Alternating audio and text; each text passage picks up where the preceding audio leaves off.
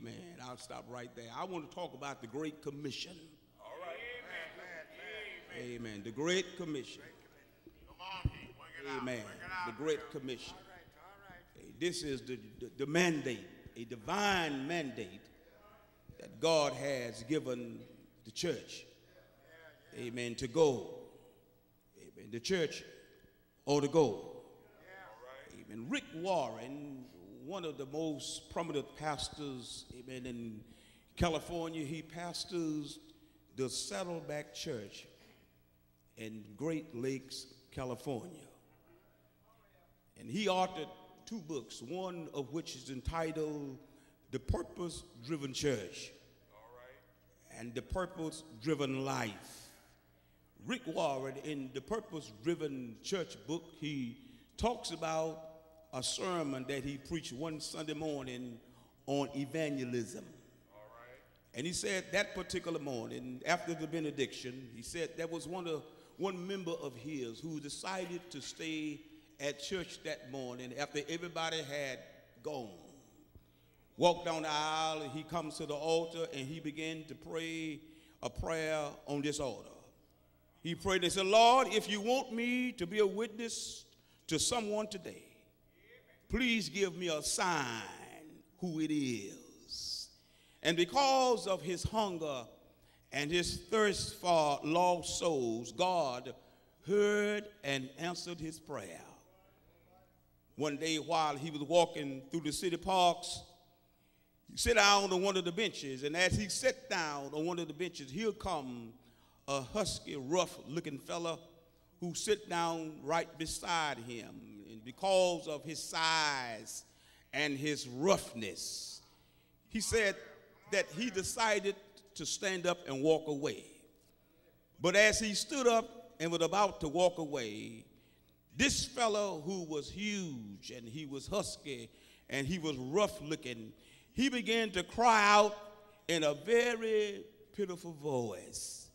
He cried out and said, my life is miserable. I'm a lost man. I need to be saved. I need to know Jesus.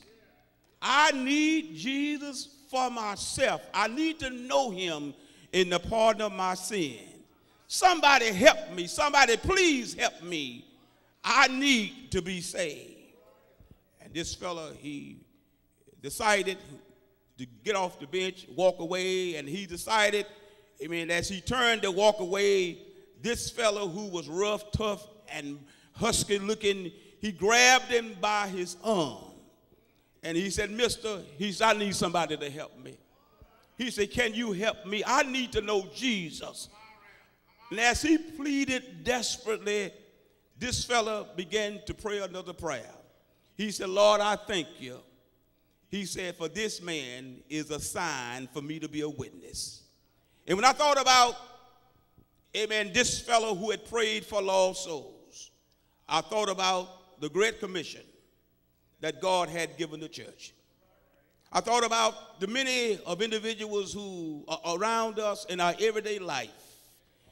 Just like this husky, brood-looking fella who needed to know Jesus. But I thought about, my brothers and sisters, the Great Commission have become our great omission. Amen. There are many people around us who are lost. There are many people around us, my brothers and sisters, who are dying. They are dying literally. They are dying and they are going to hell. But what I found out about it is that the church is too afraid to get involved. And this is what Jesus is calling our attention to today. This Gospel of Matthew here where Jesus presents to us this great challenge, and that is to go. I think today, my brothers and sisters, we ought to go. We ought to go because the heart of the commission that Jesus has given upon us is in one word, and that one word is go. Amen. It's go. You can't spell gospel unless you spell go. And we need to go, my brothers and sisters, because as I listen close enough, I can hear the cries of men, women, boys, and girls crying out, somebody help me. I need to know Jesus. I need to know him in the pardon of my sins. And Jesus issued to us this great challenge, amen, for us to go in all the world. But in our going, my brothers and sisters, we need to keep in mind that there are at least 5 things that we need to know about God. As we go, therefore, when he said go, therefore, the word therefore, and someone may ask, what is therefore? Therefore is there, amen, to command us, amen, to go in all the world, to go where men, women, boys, and girls are literally dying and on their way to hell. Amen. Right here, amen, in Sunnyside, Texas, amen, right here in the city of Houston, we got people, you understand, are on their way to hell, and some of them are in our family. Amen. And I'm wondering today, are we concerned, amen, about the lost, amen, who are on their way, amen, to hell? The prophet Isaiah said in Isaiah chapter 4 and verse 5, he said hell is being enlarged.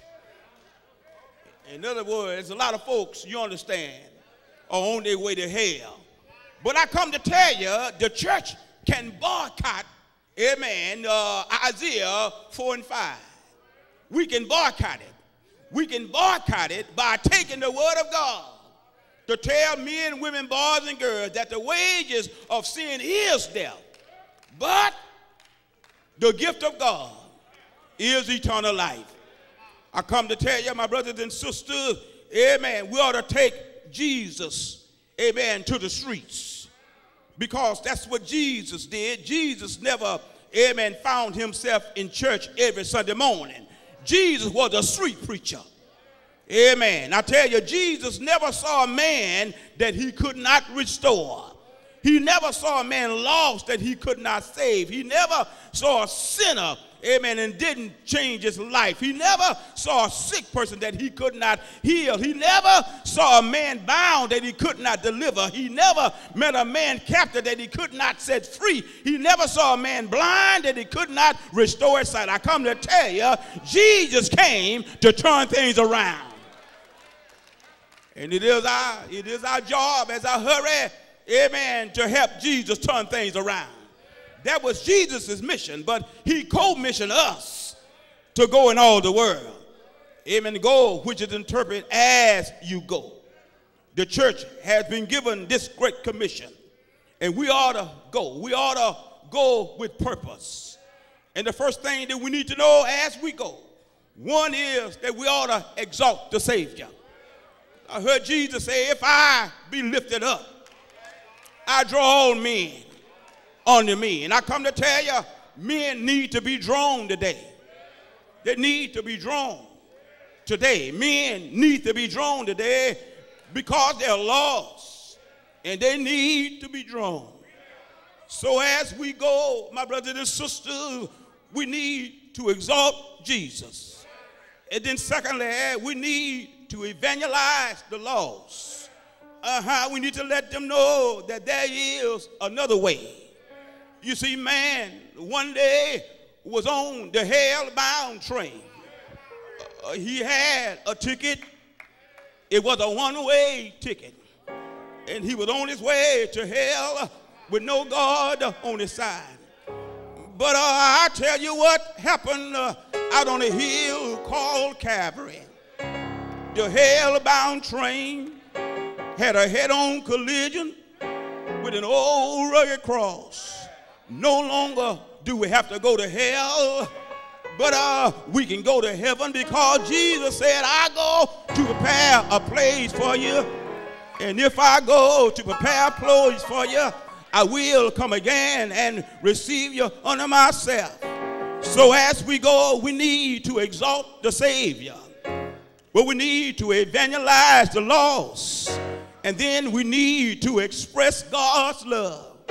For God so loved the world that he gave his only begotten Son, that whosoever believe in him should not perish but have everlasting life.